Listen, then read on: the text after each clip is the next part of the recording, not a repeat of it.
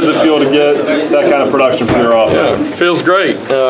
Big message that we've had for our guys really all seasons: when we protect the ball, we're hard to stop.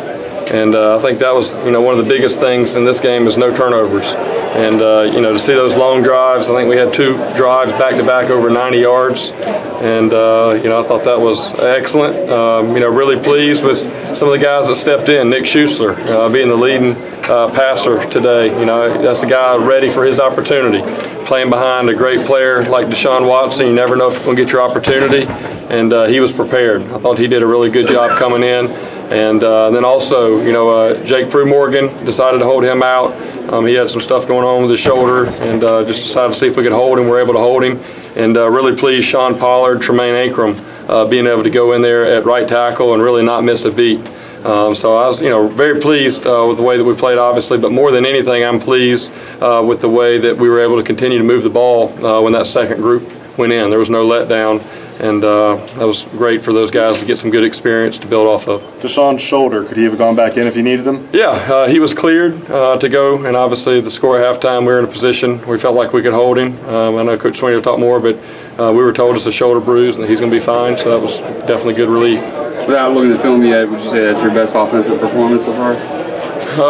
It's hard to gauge. I will say, there was a lot of concern from the coaches going in. Syracuse, they do a lot of things, and they played really well the last 2 weeks. Got a lot of respect for Virginia Tech, and to be able to see what they did with Virginia Tech at home. They had our full respect, and they do a lot of things defensively, a lot of angling. I think we need to give a lot of credit to the offensive line up front, because this was probably the toughest week for them of any, because of all the twisting and movement up front is very hard to be able to pick up. So those guys did a great job and allowed the skill guys to do their part. Speaking of the offensive line, you have to be pleased with Pollard and Ankrum filling in for Crew. Absolutely. That was a big part. And, those guys, obviously we'll go back and watch the tape. I'm sure there'll be plenty of things for those guys to correct, but the biggest thing is you didn't notice them. And for an offensive line, that's a good thing. With Schuessler and Bryant, the line has been you kind of play it by ear. At this point, has Schuessler proven himself to be the true guy if something happens to Deshaun as it does today or any possible future time? Yeah, I think he did a great job. I think it was the first time that Clemson's had 2 passers over 160 yards. That was really good. Nick's a senior, kind of been waiting his turn and been preparing himself, and he did a great job with the opportunities that he was given. And what we said is it kind of depends on the game, the situation, what we want to do. Both of those guys have unique skill sets, but Nick has definitely been prepared every opportunity whenever he's been needed. He runs it a little bit, but does he have command of just about everything that you would want him to do? Yeah, I mean, he's actually, he's a slippery guy when he keeps the ball in his hands. Just the kind of the way he runs, he's got good kind of tempo and timing.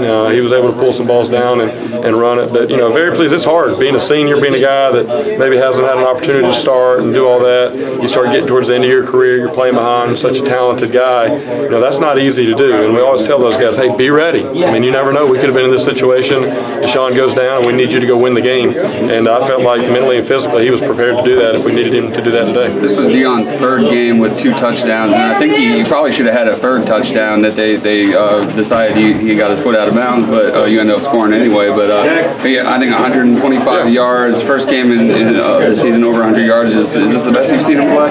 Yeah, I think he did a lot of really good things. Some big conversions.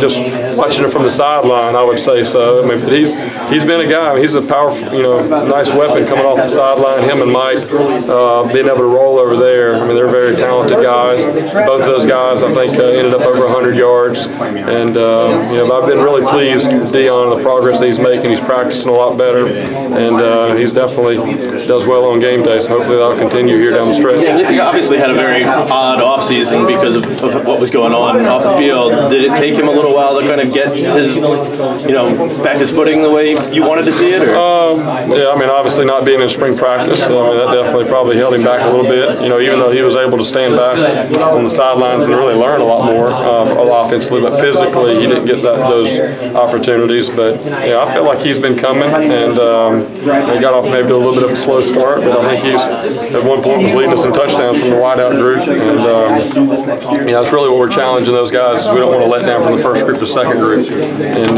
really, I feel like that's where we are right now. He's such a weapon.